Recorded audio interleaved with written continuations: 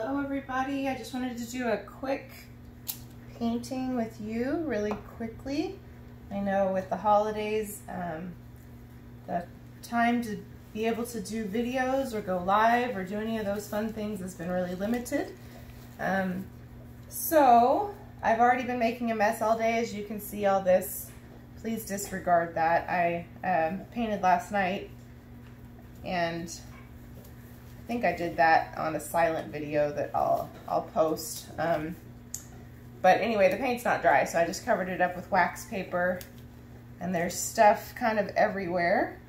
I am doing a 10 by 10, just regular prepped canvas. I have painter's tape on the back, and I use these little push pins, which are really helpful. Make it a lot easier to tilt without touching the sides. It also makes it easy if you varnish. Sometimes I just spray varnish some of these, so it makes it a little bit easy to just grab it at an angle and take care of it really quick. Sometimes these canvases need to be tightened a little bit too, so I have filtered water in a little spray bottle, and I'll just spray the back and rub it with my hands. Before you start painting on it, you want it to sound like a drum. So this is kind of what you want it to sound like. It sounds a little different, right? But if it sounds loose, it needs a little water. It takes almost no time at all. And then I usually spray the corners with just a light mist. So tonight what I wanted to do is a tree ring pour with the Artist Loft pouring paints, the pre-mixed pouring paints. And I wanted to do just primary colors. I thought that would be pretty cool. So just yellow and red and blue and white. And I did a paint pour with them last night, and what I had in mind didn't entirely pan out, but I think it still turned out nice. So, but what I'm gonna do is a Rekka ring pour, which is something I learned from Molly, from Molly's Artistry, and I will try to link her channel below. She's a fabulous artist, and she's actually one of the first ones I watched when I started getting into fluid art. Hopefully you guys can see what I'm doing. Anyway, it's just kind of a cool version of a ring pour. I love tree ring pours. They're so much fun, and this paint is fabulous for those because your paint doesn't muddy as much. It does a little bit. Last night I got the black and the yellow close together, and I didn't think they would do that as much as they did, and they did a little bit. So I'm still kind of careful about what colors I put next to each other, but it's not near as challenging as, you know, regular paint pouring because of the medium that they have in there. It makes it a little bit easier for them to stay distinct. So you still get these really cool lines.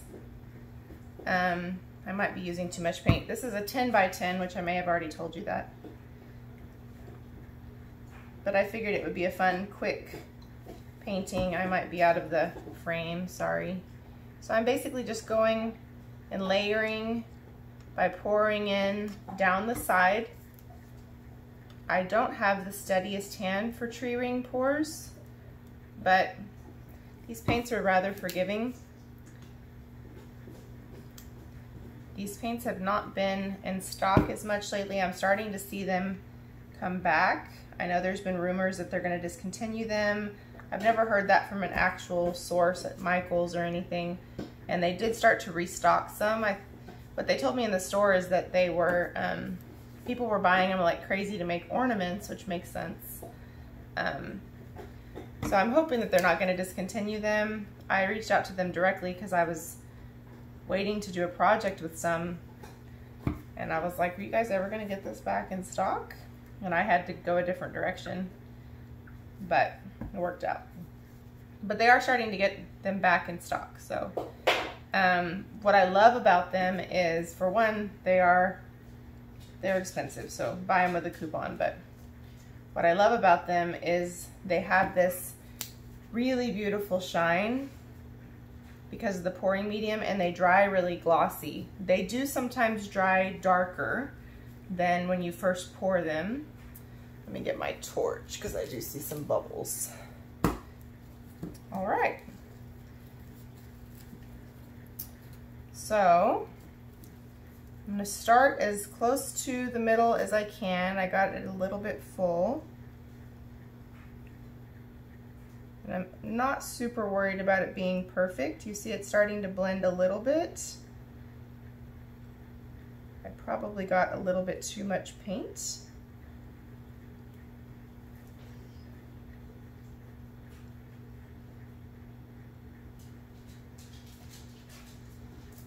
I don't do the greatest job with the center. I'm losing really good paint here. I'm just gonna use this to help it move. Okay, I better move quickly because all my beautiful paint is coming off the side. So essentially she just goes like this.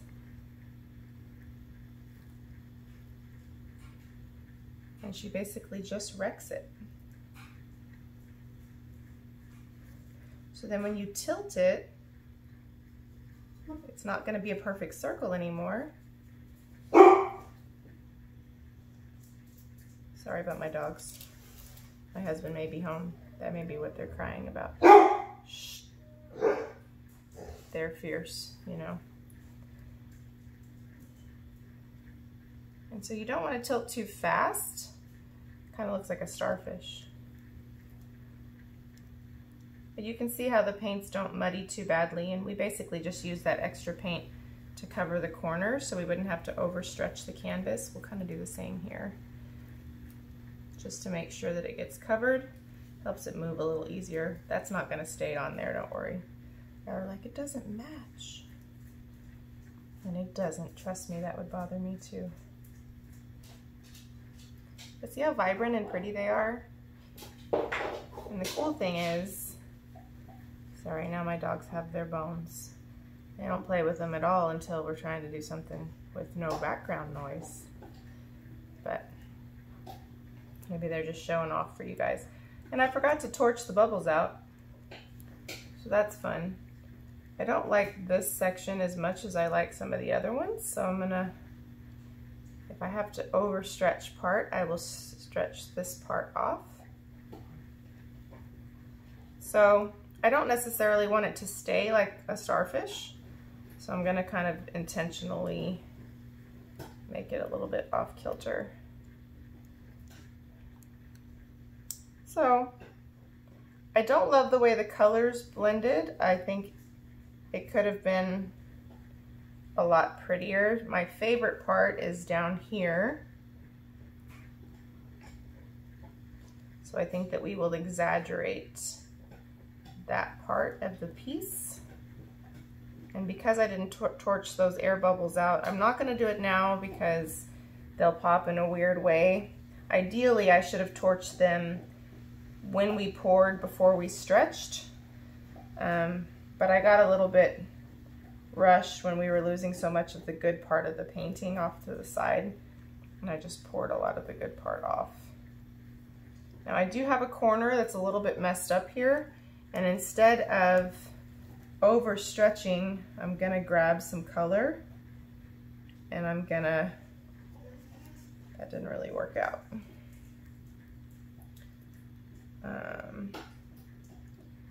Let's see if I can just pour some of the excess that's in the cup right here without totally destroying that design.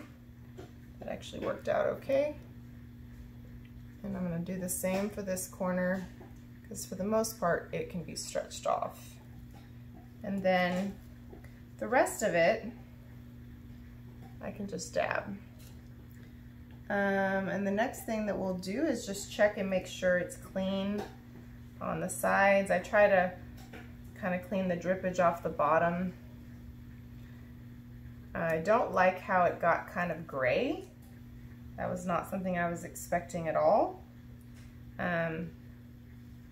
Because the white with the blue usually just makes this really pretty blue color, which is right here, that I love so much. I think that is the prettiest part of the painting right there. I don't really understand why we have gray, because the purple should have been the outcome of the red, and the glue together, not this weird gray color. So that's pretty strange. But other than this corner that doesn't match the rest of its friends. It's not too bad. But what's fun about these paints is, for one, if you're just starting out and you don't want to deal with learning tons about mixing paint, it's a really good way to start out. There's nothing that's not muddy. I don't understand. It's a really good way to start out, and it's they're really fun and easy to use. So you don't, part of what's annoying about pouring is you spend a lot of time mixing paint. I mean, it just comes with the territory. You learn to enjoy it and enjoy the process. But you spend way more time mixing paint than you do actually pouring. So this allows you to kind of get the experience, see if you're going to enjoy it. It is not inexpensive for sure. That's why I don't ever get these paints unless we have a 50% off coupon. Because then I think retail in the United States anyway, they're like $14.99. But I mean, they have pouring medium in them, so if you think about, you don't have to put any Floetrol or water or whatever. So that is a benefit. Can't decide if I just want to leave that like that. I kind of want to make this a little bit more off kilter so it doesn't look like there's a straight line down the middle. But I don't know. What do y'all think? Feels like that's not helping anything.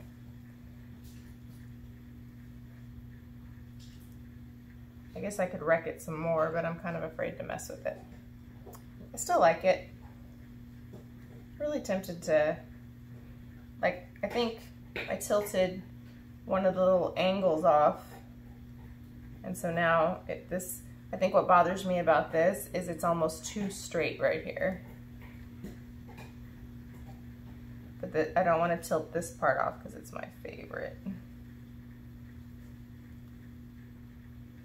So I think I probably need to leave it alone. The more I stretch it, the muddier it's gonna get. So anyway, planning to try to schedule a lot more videos in the upcoming year. I will be having a pretty intense semester with school in this coming few months, but I will be graduating in April, yay, and so hopefully after that I will be a little bit more intentional about getting tutorials and videos and stuff up, because I watched copious amounts of those when I was first starting. It helped me a lot. And although I'm certainly no pro, and I just messed up the side of this, I enjoy trying to pay it forward a little bit. But it should be an exciting year. And of course, we do tumblers and other things too. So if you subscribe to our channel, you never know how many different varieties of things that you will get. But I would love it if you would subscribe and share, leave a comment, let me know what you think. I will be posting the video I did yesterday, which didn't turn out exactly like I intended either, but that's one of the things about fluid art is it'll really mess with your control issues, you know? You have, there's a certain level of skill that goes into it, but then at the end of the day, you don't entirely control how it comes out. So I think that's kind of the fun part, is you can't entirely control it. And so it kind of makes it fun. Anyway, I hope you enjoyed this video. I hope you enjoyed the painting. I'm also trying to work on getting us established on Etsy. And pretty much everything that we paint is for sale unless it's a gift or something, and I'm just involving you guys in the process. I would like to offer any pieces that we do to our subscribers and our social media followers first. So if you are interested, please message me. You can leave a comment on YouTube, or you can message us at hopedesignsSAT@gmail.com, and me or my husband will get back to you. My husband also recently did a beautiful dining room table, and we did a resin pour on the top of it, and it really turned out gorgeous. So I'm hoping that we'll do more of those things in the future. But thank you for watching, and I hope you have a great evening. Bye.